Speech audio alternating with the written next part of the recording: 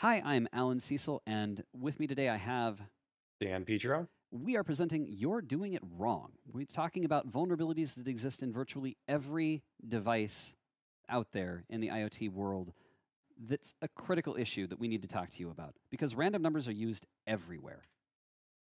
Before we get too far, though, let's talk a little bit about random numbers and why they're so important to security. Numbers, of course, are kind of how computers work. So a random number can be a stand-in for all sorts of things that we don't normally think of as numerical. So encryption keys, authentication tokens, and our lovely friend business logic. One of the things you're going to notice throughout this presentation is that the vulnerabilities that we're going to describe here have a lot to do with the specific logic of a particular application in a way that is hard to replicate on Mac. So a lot of the vulnerabilities that we'll discuss here are kind of specific to particular applications or frameworks and aren't necessarily the kind of canned exploit that you might expect from like a widespread CVE. One of the problems, though, is that computers are notoriously bad at making truly random numbers. And that's because computers need to be deterministic. If you did math and every time you got a different value out of pi, or you had a Pentium 2 processor that just kept messing up floating point numbers, you'd have problems. And we have seen this in the past. So we make computers to be very deterministic. However, sometimes you need stuff that isn't deterministic. You need some entropy. And that's where our hardware RNG comes in. That's its job, is to make entropy, to make a source of randomness, to be a seed for some way of getting random numbers. So that solves the problem, right? Now's actually a good time to bring up that there's two major kinds of random number generators that you'll find: a pseudo random number generator and a true random number generator. You might think from the names of them that you want the true random number generator, or the TRNG, that's the good one and pseudo ones are the bad ones, but it's not that simple. Really, the distinction is only that one is made in software and one is made in hardware. And the names really lead you astray here. I particularly hate the name true random number generator for the hardware ones. It sort of implies a kind of quality behind them that isn't necessarily present. I suspect this naming comes from big RNG as a propaganda term. But in any case, the pseudo-random number generators also come in two major forms: the cryptographically secure random number generators, or CISPNG for short, and regular ones. So the regular ones are things you'll find in like libc random or the Mersenne twister that are meant to be fast. They're really efficient. They're just pieces of software. In both cases, they work basically the same, though. You take an initial seed number that could be any length, somewhere between the 32 bits all the way up to like 128 bits. And then you stretch that entropy out indefinitely into the future. You could produce some the stream of seemingly random numbers from that seed, right? So it's an entirely predictable set of numbers given that initial seed.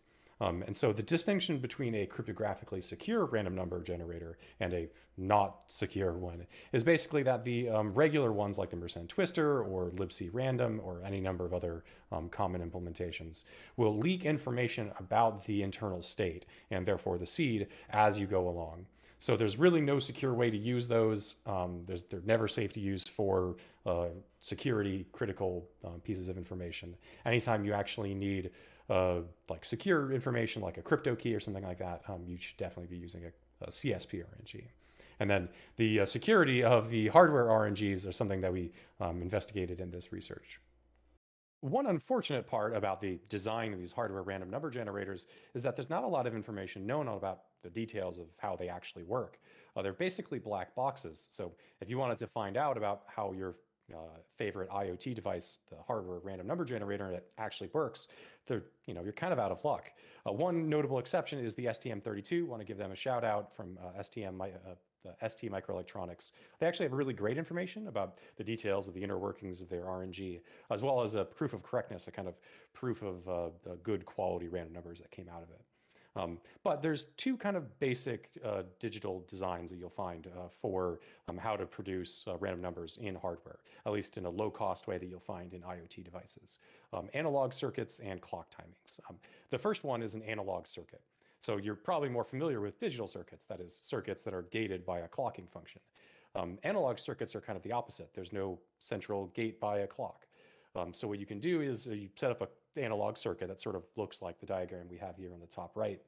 And there's a a bit that flows back and forth between this not function. So it's either a 0 or a 1, and then a 0 and a 1, kind of back and forth again. And it sort of spins in this infinite loop, going back and forth between 0 and 1 at a function, at a rate rather, that is not exactly random, but sort of arbitrary.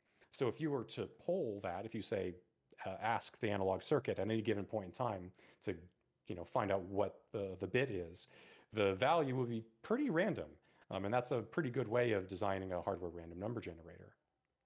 There's also a method where you're using multiple clocks at the same time to get a difference between the two, a delta between the measured differences between those clocks. If you had two clocks that were derived from the same source, the result should, in theory, be identical. So you would always get a 1 or a 0, depending on when you sampled it.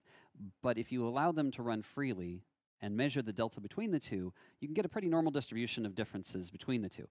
Sometimes this happens on situations that you wouldn't expect, where the designers didn't deliberately do that. One of them happens to be the original Super Nintendo. They had a 21 megahertz clock for the central processing unit and a 24.576 clock for the APU, the audio processing unit. The result is that speedrunners playing Super Metroid have to deal with random timings due to moving data across the bus when going through door transitions. Sometimes these random situations happen on unrelated devices, and in a hardware random number generator, you're taking advantage of what just sometimes happens accidentally and using that deliberately to get random numbers out of it. There are some issues that come up if you're calling too often, if you're just running too fast and you're calling too frequently. For instance, that output call from that analog circuit method. If you're calling it too often, you're going to get the same number twice in a row because you didn't give it enough time to transition. And the same thing could happen with the clock method. If you're calling it too frequently, you could also end up with accidental syncing. It could just be that both of your clocks happen to align, so they're both operating at exactly the same offset. There's no guarantee that you're going to be perfect, but it's usually good enough that it's fine as long as you're not calling it constantly. How IoT does RNG is interesting. Most new IoT system-on-a-chips have a hardware RNG device built into them as of 2021. That hardware RNG is an entire peripheral devoted to just RNG. So it must be secure, right? So the thing about IoT and programming on IoT devices is that there's not really any operating systems to kind of smooth over the errors that you might make. Typically, you just run C and C++ on bare metal. So if you needed a random number for a security critical piece of information like a crypto key, you just call the hardware RNG peripheral directly, usually through a HAL function, a hardware abstraction layer function, and something that looks basically like this. This, of course, is pseudocode, but it looks basically the same across basically every SDK and operating system. So there's the HAL get random number function, and there's kind of two parts that we really care about here. For one, there's an output variable, the out number. That's the actual random number that we care about. If you're familiar with C, it's an output variable. Basically, you send it a pointer to the number, and then the function will overwrite the value at that pointer. And then the actual return code, which has an error message, the error message that'll tell you in case something went wrong along the way. There's lots of things that can go wrong when you are talking to a piece of hardware, right? The peripheral might be broken or something went wrong over the bus. Maybe the random number generator peripheral just wasn't ready yet. Maybe the relative positions of Jupiter and Saturn, for all we know, are just not aligned. In any case, an error can occur in the calling of this random number generator function, and it'll let you know about that in the return code. So we want to ask the natural question: how many people out there in the wild actually check this error code? So as it happens, almost nobody actually checks the return codes of these HAL RNG functions. Basically, everybody out there just sort of makes a call to the random number generator peripheral and just uses whatever result it happens to give you. You can see two results here from FreeRTOS, which is a popular IoT operating system, and the MediaTek 7697. You can see both of these calls here are basically what we looked at earlier. There's a return code that you're not seeing that it's checked, and then the output variable that's put into it. So maybe you're wondering, all right, so you didn't check the return code of the HAL RNG function. What's the worst that could happen? Undefined behavior. We don't know what will happen. And that is a pen tester's favorite phrase. The worst that can happen might sound like it's the number 0. And in fact, we have seen examples of this. The XKCD joke that you always have to reference when you're talking about random numbers is that you ask for a random number and it always returns a static value, a constant. That isn't quite what usually happens, but it's not far off. We've seen large swaths of zeros in a 1 gigabyte file of supposedly random numbers. And even in our own implementations, when we were trying to do it properly, we ended up with results that had large quantities of zeros in them. But that's not the most insidious one. The worst is where you have partial entropy. It looks like it's random, but it isn't as random as you thought it was. A good example is you make a call. You get a 32-bit unsigned integer back. It has 4 bytes of random numbers, and the first call looks fine. You call again. It still looks okay. Then you call a third time and you get zeros, and you call a fourth time and you still get zeros. But if you're not looking carefully enough, you might not notice that you got a whole bunch of zeros in your calls. This partial entropy can be really tricky because it substantially reduces the actual randomness that you're working for, the strength of the random number that you're getting. And it might seem like this is not an issue, but this seems to happen pretty often. So this is actually how this entire research project got started. We do a lot of IoT engagements at Bishop Fox under what we usually call a product security review. We like to say that if it breaks when you drop it, it's a product security review. And so one time we had a client that was developing an IoT device that does a lot of cryptography in it. That was kind of like a security device. And I was reviewing the code and looked at the code, which used a lot of random number generation in the process of doing a lot of this cryptography. And was curious about how it did random number generation on such a tiny low-power device. And it turns out that there was a hardware random number generator on the SoC that our client was using. And on a lark, I sort of asked to see, like, hey, what is the quality of the random numbers coming out of this thing? I was sort of curious. I hadn't actually seen the output of one of these hardware random number generators previously, and didn't really expect it to be bad. I was thinking that, like, the hardware random number generator surely is the gold standard for RNG, right?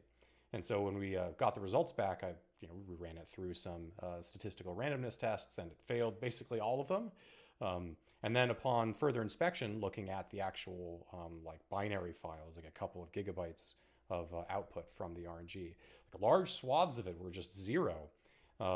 Surely I thought that this was like a mistake, that this can't have been right. So we then embarked on this sort of longer journey to investigate to see, was it just a single buggy chip, or was it some crazy buggy code? And this entire thing kind of blew up from there. So you might think that encryption keys of 0 are about as bad as you can get, right? I mean, surely it can't get worse than that. Well, I'd like to introduce you to Petro's law. If I could have one eponymous law, one law named after myself, help me out here, DEFCON, it would be this: it can always be worse. No matter how bad you think it can always be worse. So what could be worse than encryption keys of 0? Uninitialized memory, that's what. So take these 3 lines of pseudocode, for example.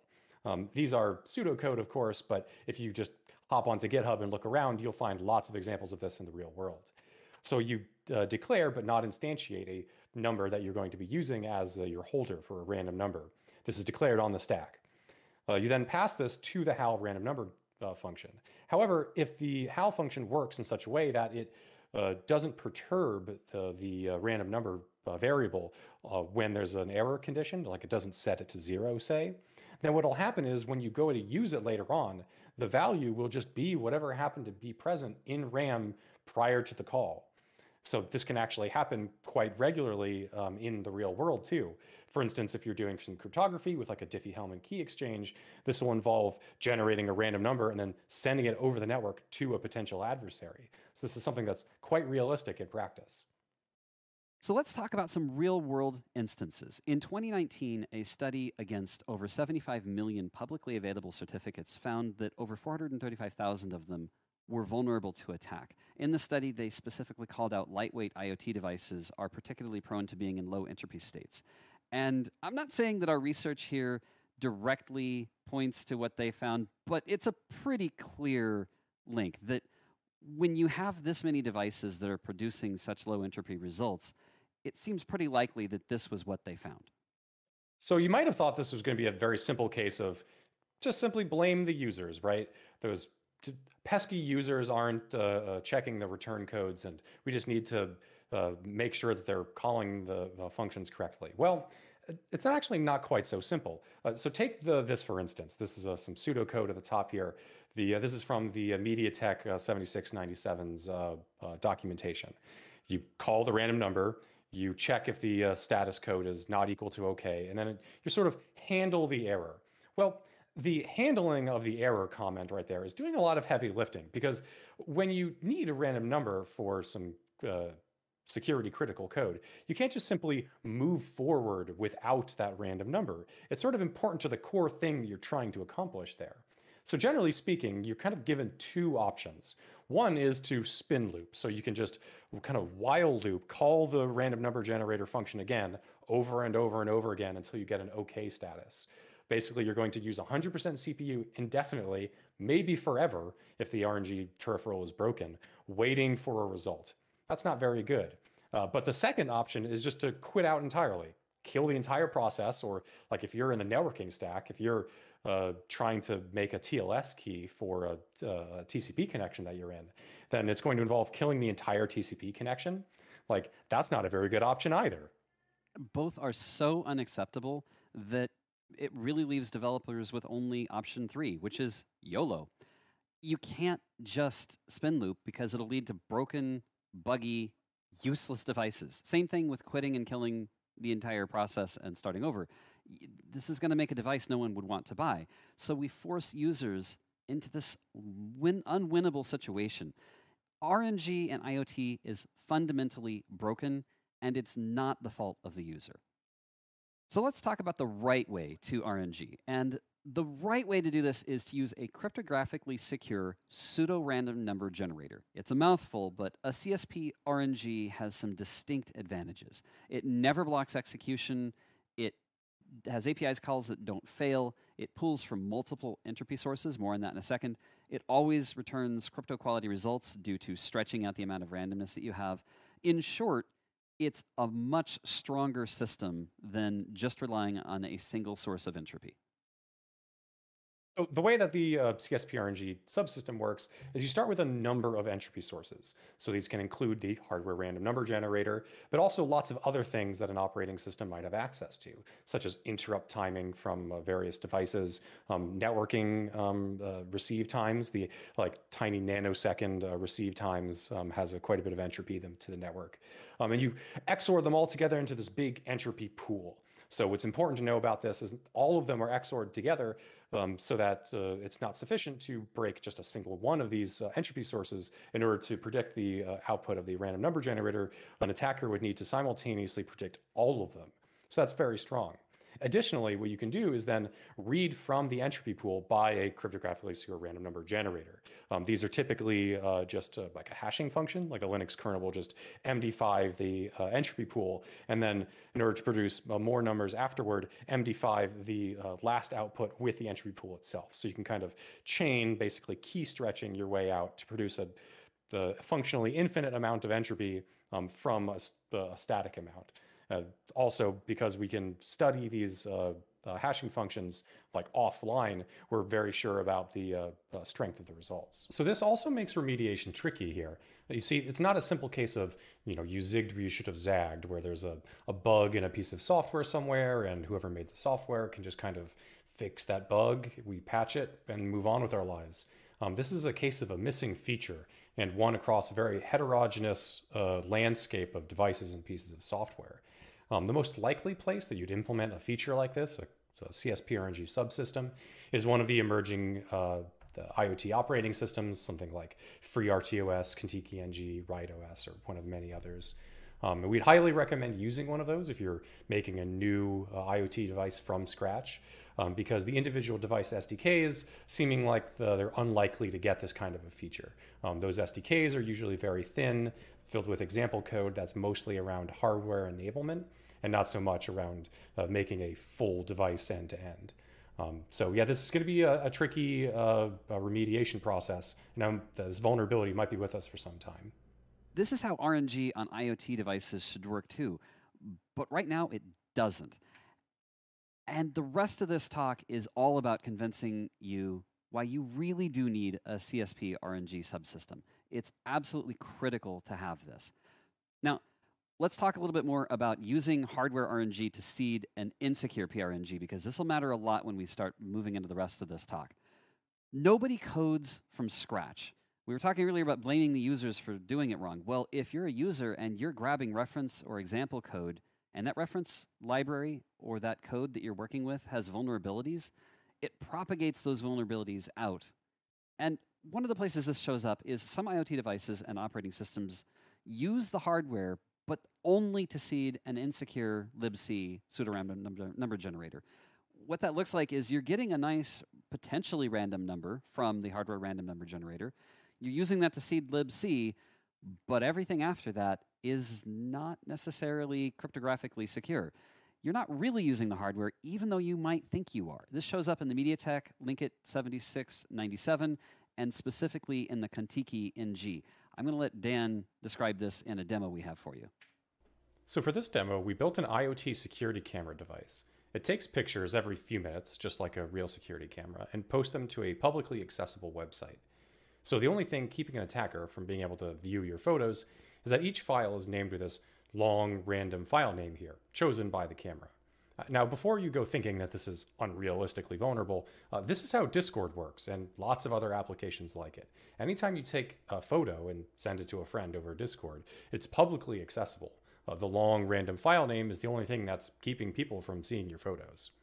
Our device, however, is built using Contiki NG, a popular IoT operating system. When you call the operating system to get a random number, it will use the hardware RNG on board, but only to seed the insecure libc rand function. So we don't know what the seed is, but we don't have to because we can derive it. So suppose one day you take a photo with your camera and post it on social media. Wow, what a cool camera you bought. How fun. But what you didn't know is that an attacker can use this file name to derive what the original seed was that generated it. That's because that's how the libc rand function works.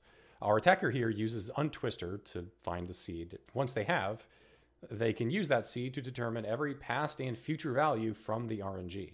So our attacker can just plug in some of those numbers back into the camera website and view every photo that the camera has ever taken, even if they've never been shared before. All right, so let's have a word about exploitability. This comes up a lot anytime you give a talk about random number generation or crypto stuff, is how exploitable is this really? And the answer here is very exploitable, but it's not going to be a canned exploit. You're not going to see a, you're doing it wrong .py that just sort of exploits things in the wild. It's going to have to do with the particular business logic of the device that you're speaking to. It's going to be very particular to individual Internet of Things devices. So there's not going to be just like a simple CVE that you can kind of apply universally across the board to every device. That comes with one asterisk, one possible exception here, and that's with asymmetric keys. You see, one of the things that often causes the hardware RNG functions to fail is calling them very rapidly in succession. So you call them too quickly, and then it runs out of entropy and just starts giving you zeros. So one really common way to make that happen in the real world is to make a 2048 or 4096-bit RSA key, right? In order to get that many bits from the hardware RNG, you're going to need to kind of call it in a loop in succession very quickly. And those sorts of keys are very sensitive to low entropy. It's not like an AES key where if you're missing 32 bits off of a 128-bit key, you're still probably fine. Whereas with RSA keys, that's not the case. In fact, there's a different talk at this DEFCON going on right now called The Mechanics of Compromising Low Entropy RSA Keys. We did not plan for this. That was just a thing that sort of happened. So this is actually a thing that you can check for empirically. You can look at the RSA keys coming out of IoT devices and see if they are of poor quality or not. And that's the sort of thing you can do from the outside black box as well. So if you're a pen tester and you have an IoT engagement coming up, how you're going to actually exploit this is going to depend greatly on whether it's a black box approach or whether you have the source code to the application of the device itself. As a black box approach, it's going to be much trickier. You're going to want to look at the output of the RNG from however the application is using it. The easiest way, as we mentioned, is using the asymmetric keys. If the device produces an RSA key or a certificate of some form, then you can look at those cryptographically to see if any known attacks work against it. That's probably going to be your best bet. Second, though, look for any opportunities to tax the RNG. So any opportunity for the attacker to influence how often the RNG is being called. So for instance, if the device is producing some ID value and that is done at the request of a user, then try requesting that very, very quickly and see if the numbers start becoming zero or if they're lower entropy. Other than that, trying to actually measure the entropy of values that come out of an application can be very hard because very often it's going to be permuted in some way. You're not going to get the raw hex values that come out of the RNG. Typically, it's going to be produced as like a 6-digit pin or something like that. And in order to perform statistical analysis on the kinds of output of the RNG, you're going to need a very large sample size, like a gigabyte or so. And in order to get a gigabyte of 6-digit pins, you're going to have to make a lot of calls. So that might actually be very difficult in practice. With source code, however, things become a lot more visible. You can look into to see how the hardware RNG is called and see if the return code is being ignored. I hesitate to recommend actually implementing a CSP RNG subsystem on your own at this state. Since there's a lot that can go wrong there. There's a lot of moving pieces that go on there. There's certainly a lot that you can mess up, but at least consider it if it's critical enough. Okay, you've done everything right. You're spin looping, you're blocking until the hardware random number generator gives you valid non-zero results or validated that you've used every library correctly and that your libraries aren't written in a bad way that are perhaps just seeding libc. You've validated all of the code you're using. Surely you've got it right now, right? Nope, there's still some usage quirks. You're still likely going to do it wrong. In fact, you will do it wrong. This is the same level of difficulty as trying to write crypto code. And for the most part, we know not to try to write our own crypto code. It's kind of a well-known law. Well, this is my law. My law is don't write your own RNG code. You will do it wrong. Now, you might potentially have some documentation, maybe, if you can find it, on some usage quirks you're going to run into. For instance, the LPC 54628 has a warning on page 1106 out of 1152 that says when you're calling it, you have to throw out 32 results, use one, and then throw out the next 32 results and repeat the process. It is the only way to guarantee that you're getting proper random numbers out of it. But how would you know if you didn't sort through a 1,000-page document? And if you saw this code written down and you went through the comments, unless they specifically called out why they were doing it, you would think that this was buggy code. This doesn't seem sane. You can't try writing RNG code on your own. It's as bad as trying to write crypto code. And even worse, this is absolutely a situation that emphasizes you can't blame the user for this. There's no one that's going to get this right. One of the things we've touched on in this talk are hardware dev kits that SoC, silicon on a chip vendors, release to allow developers to debug and flash their devices. An IoT developer is going to build their device around an SoC, and they'll be writing their code in C or C++ or something similar on a PC, and then flashing their device and testing it. The dev kits provide a variety of different features for testing things, and each vendor does it a completely different way. For instance, this is a SparkFun board that is using an NRF-based SoC, and it has a USB port for debugging and flashing, as well as an SD card. Each vendor implements it completely differently, and for instance, this is an older version of an STM32. This particular design has a debugger at the top that can flash the device. The actual device you'd be flashing is this SoC down here. This portion of the board is still a dev kit. It has all of the functionality in that chip exposed on the pens on the sides. But you can do some interesting things. You could flash this chip and debug it with this portion, and when you're satisfied with the device, you can actually snap off this entire upper portion. Sometimes you'll do this because you'll develop your device and then use the dev kit itself. One of these designs that we did on the side on my TaskBot project was with this Cypress PSOC5 based board. To flash this device, you plug this end into a computer, and to actually use it, you're using a completely separate USB port on the other side. In our case, we connected the actual dev kit to a board we manufactured. This was made by Total in the TaskSpot community. This allows us to connect to a video game console and pretend to be a controller, for instance. You can also just make your own hardware that doesn't have any of this extra debugging functionality at all. And that's what we did with this TASTM32 board made by Onosaurus. Same concept. This allows us to connect directly to a video game console and pretend to be a controller. We just have cables that go from Ethernet to, say, a Nintendo or Super Nintendo. But in this case, we've taken the SoC right here and incorporated it into a board of our own design. And that's generally what a IoT device developer is going to do. Now, there are a variety of different advantages of doing that. One of the boards we worked with was this newer version of an STM32 that incorporated everything over just a single USB port.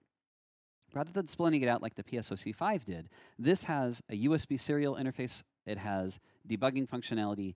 There's various different ways that you can talk just over USB. This was really interesting to work with.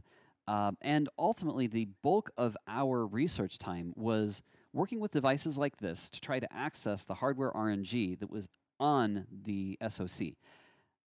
This particular device had really good documentation, so a lot of credit to STMicro for that. They even went so far as to provide a proof of their randomness. And when we started trying to reproduce the results, we actually ran into several problems. One of the issues we ran into was that even with a reference library and code and documentation, we still ran into problems with not properly spin locking and blocking execution of the program. For instance, in our early tests, we were using something called byte circle, just an analysis tool that allowed us to throw the data at this program, and it would show the byte distribution in a nice circle. So out of 255 possible different combinations, what we found is that all of the values we were getting were very low numbers for some reason. When you looked at the data in a file, it looked like it was properly random. But what we found was that we were actually calling it too frequently. We weren't blocking properly, and as a result, we were calling the hardware RNG too frequently and starving it, getting bad results out of it as a result.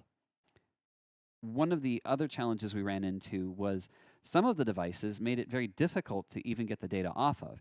MediaTek could be flashed over USB, but to actually exfiltrate the data, we had to use this crazy method over wireless and do various GET calls. It was pretty complicated, and really the bulk of our research was just spending time trying to get accurate numbers out of these devices. I bring up all this complexity because I want to highlight Duango AC's role, as it were. Don't try to make your own hardware RNG code. It's as bad as writing crypto code. I've said it before, but I can't emphasize this point enough. We spent a long time trying to do this and still managed to mess it up several times in the process. IoT vendors really have it rough because if they do release a device that is standalone like this, how do you flash it in the field? Once you've released this, you've broken off the debugger, there's possibly no debugger on it at all. There's a lot of hardware out there that possibly has badly implemented hardware RNG that vendors simply can't fix. So to pen testers, this is going to be a perennial finding that will pop up for years to come because there's already hardware out there that's potentially using insecure RNG methods, and it's not easy to fix.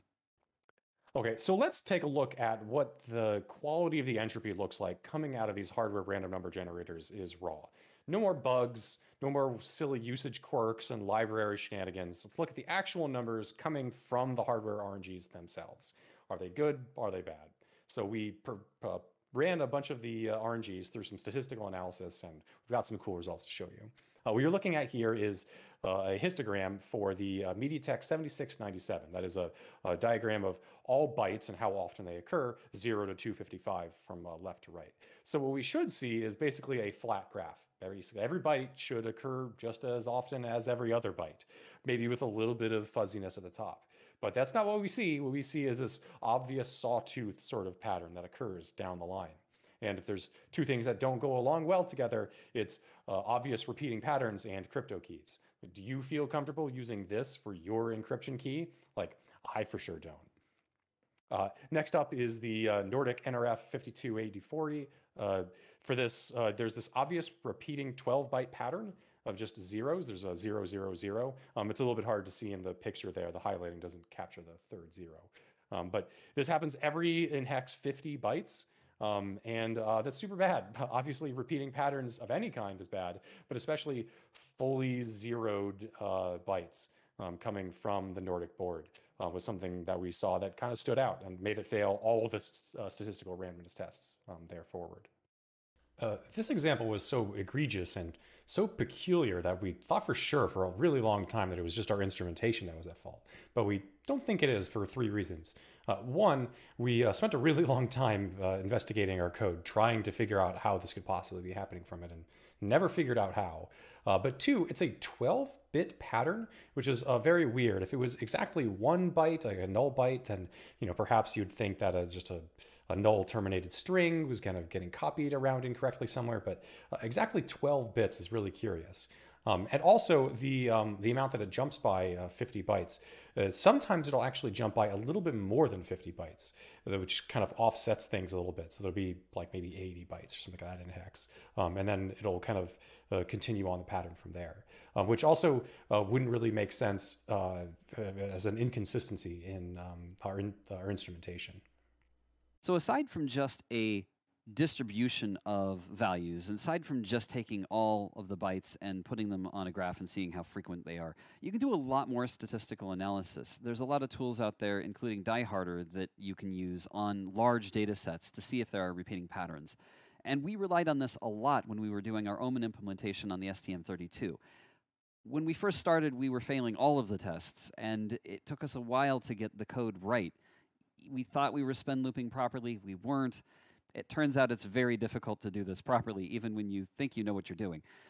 Once we got through all of the other tests, we still had one of the dieharder tests that continued to fail, which was the RGB minimum distance test. So the minimum distance test, what it's doing is it takes a bunch of random numbers, interprets them as integers, and plots them in n-dimensional space, and then calculates, using a simple algorithm, what the minimum distance between any two of those points are. And it should fall within expected parameters. What this is doing really is it's checking for repeats or nearly repeated values, since any repeats would cause the minimum distance to become smaller than it normally should be. So what you're seeing here in terms of a failure is a p-value of exactly 0, which means that it's very confident that this should not have occurred randomly, or the chances of it having occurred naturally is very small. At the same time you're watching this, we'll be releasing our code that gathered and analyzed the hardware RNG entropy itself. It's nothing terribly special, but took a long time to get right and working across a bunch of IoT dev boards. And while we don't think that there's any errors that would have impacted the results, consider that even if it turns out that there's a bug in our code, what does it say that 2 computer security experts spent months studying and analyzing RNGs and still couldn't get them to work properly? And what does that say about the state of IoT security more broadly? Okay, so what are the conclusions we've come to after talking through all of this? The first is that this affects the entire IoT industry. It's not a single vendor, it's not a single device, it's not a single particular quirk. This is widespread. And if you take nothing else out of this talk, the point we really want to make is that the IoT world needs a CSP RNG subsystem. This can't be fixed by just changing documentation and blaming users. You really need RNG code that is well vetted, and you should consider it dangerous to write it on your own. It's just like crypto code. And also, you should never use entropy directly from the hardware. You don't know how strong or weak it might be, as we just showed you. Okay, so what can you actually do about this? Well, it depends on what camp you're in. If you're a device owner, keep an eye out for updates. IoT devices aren't the best in general with software updates, and you're going to want to make sure that yours is ready to take them when they're available. IoT device developers, we'd highly recommend using one of the emerging IoT operating systems. We don't have a strong preference for one versus the other at this point, but if you're making a new device from scratch, or maybe even just updating a current one, we'd highly recommend using those rather than writing raw C on the bare metal yourself. If you're an IoT device manufacturer or an OS developer themselves, implement one of these CSP RNG subsystems. That's the only secure way to do it. There isn't a way to get around it. You might even consider deprecating or straight up disallowing users from using the hardware RNG raw itself. And if you're a pen tester, keep an eye out for this because it's going to be a perennial finding for years to come. I am Alan Cecil, Duango AC. I'm Dan Petro, and thanks a lot.